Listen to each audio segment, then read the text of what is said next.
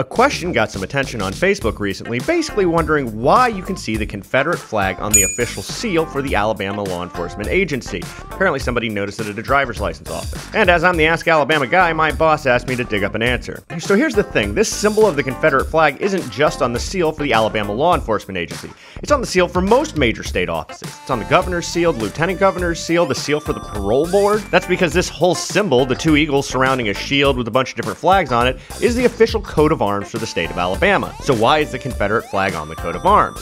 The short answer is the shield contains flags of every country that ever ruled over a part or all of Alabama. You've got the flags of England, France, and Spain because for a few centuries those countries passed parts of South Alabama back and forth. In the middle you have the shield of the United States because duh. And then you've got the Confederate flag, representing the period when Alabama was ruled by the Confederacy. Now, was the intention of including the Confederate flag on the coat of arms intended to be an endorsement of the Confederacy? That's hard to say.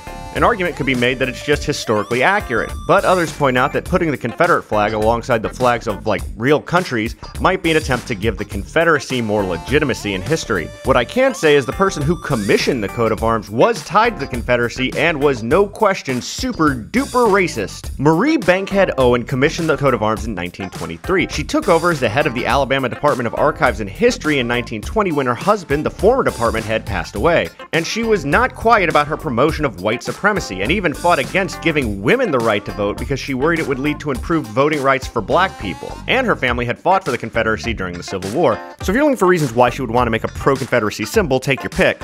However, in support of the argument that the coat of arms is just trying to be historically accurate, Marie Bankhead Owen was a lauded historian. However, she did commission the coat of arms during the heyday of the Lost Cause narrative, which was basically a century-long push to rewrite the cause of the Civil War as a dispute over states' rights, which it really wasn't, instead of a dispute over slavery, which it absolutely was.